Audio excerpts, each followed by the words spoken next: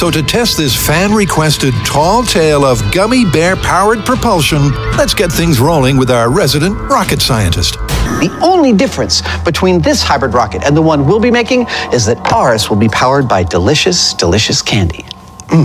This is the rocket engine liner. Now we're going to fill this with gummy bear. Shove your candy in that hole. Everything about a rocket burning is about controlling the burn. And when you have too much surface area, that burn can get out of control, and really its failure mode is to blow up your rocket. And that's bad. The system is armed, theoretically. All right, prediction time. Loose gummy rocket motor? I don't think it's gonna work that awesome. There it goes. We have ignition.